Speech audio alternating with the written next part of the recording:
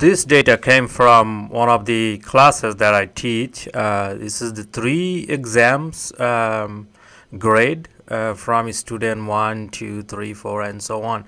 So exam grade for exam 1 was 93%, that is student 1 got. And then if you look at this student number 9, he's like super awesome, and student number 8, he was just kind of failing the exam. So I have created a control chart just because it looks like a subgroup type of data. So I have created control chart for subgroup using Minitab. Check my other videos on how to create those. So this is what I have got. Now you can see that most of these points are out of control. So what do? Do I delete all of them?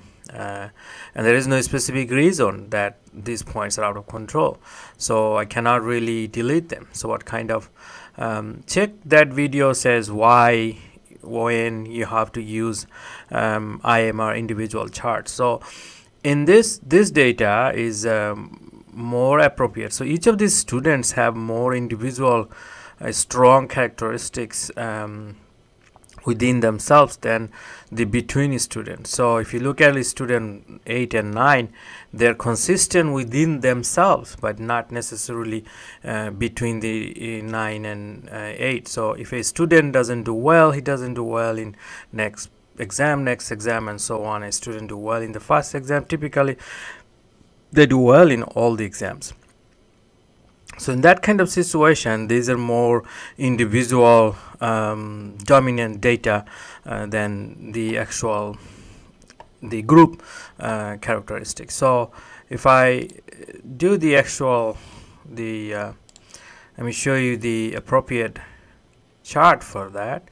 So then you do the chart like this, something called individual moving range chart, based on based on range, but is for individual moving range. Now if you kind of go inside these two charts, when you calculated this upper control line, which was calculated as x bar plus 3 sigma, and this lower control line was calculated as x bar minus 3 sigma. This sigma in fact was within the subgroup. So the sigma used in this case was this sigma. So this was calculated this on this student, on this students, and then there was an average taken for this. So so this sigma is within student variation. On the other hand, this between-within analysis or individual moving chart is still created based on x plus 3 sigma. However, this sigma is the overall sigma, which is the between student, in this case between subgroup and within subgroup, so total sigma. That's how this was calculated, and that's why you have this broader control line. Then it falls, everybody falls in within the control lines. If I show you, oops, I got all this stuff here, hopefully I can delete all of them. So if you look at this sigma values, so this is the between students or overall sigma, and then the within sigma was, within sigma is 5.11. so when this x bar R control chart was created based on the within sigma, it was used 5. It used 5, and then when we created this individual chart, it was used this sigma. So as you can see that if this is the most appropriate graph, then when you calculate the CP value, you should use the overall sigma in this case. So this is the CP using the using the within sigma, which you have done for X bar R control chart or X bar S control chart, but for individual chart you should use the overall sigma. So I can say this is for the X bar R control or X bar S control or S control chart, same thing. This tells exactly the same thing. Now then this one is more for the IMR chart. However, when you calculate within CP, it tells something about this process. If you look at these different students, I'm doing okay job when it comes to a particular student because he's consistent between the exam. He's doing okay. Maybe the student is coming with an expectation of C. He or she is just happy to get a C, and in that sense that's okay. Now if a student is coming with hungry type of mentality, never satisfied, want to get more and more, want to learn more, look at this student number 9, which is getting almost 100%, over 100%, sometimes all the extra credit points they get too. So this student is getting A plus or A. So his or her expectation is to get the best grade from this, and they are consistent.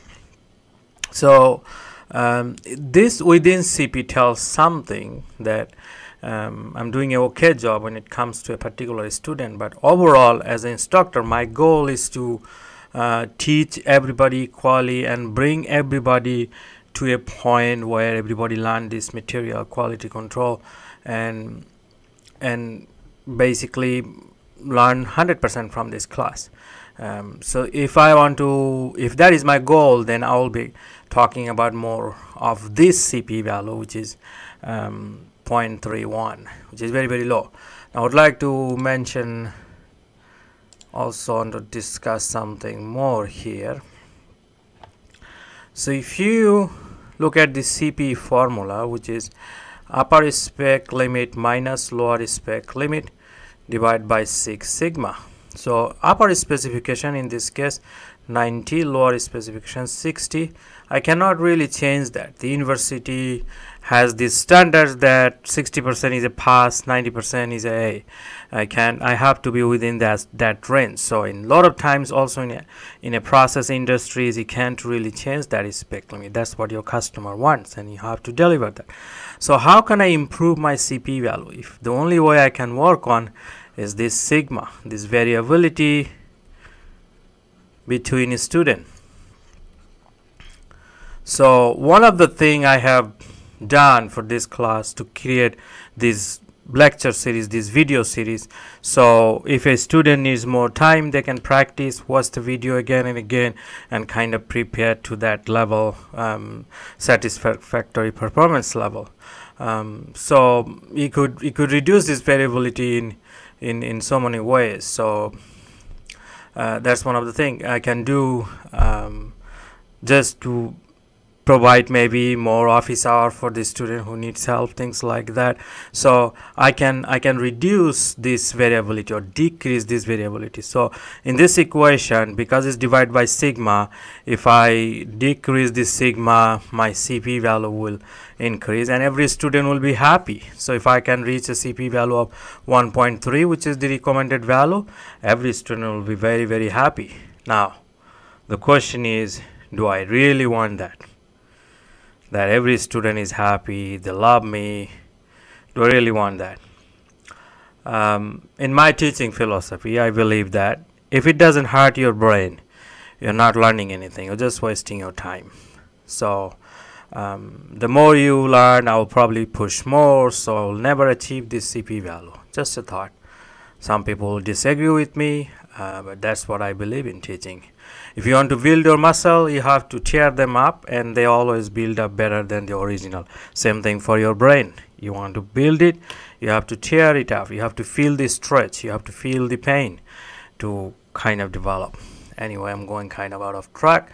So that's it about the analysis CP calculation for individual moving chart, so you have to use the between variability, this piece, not the within for individual moving chart. However, X bar R control chart you use within, so that's the difference between these two.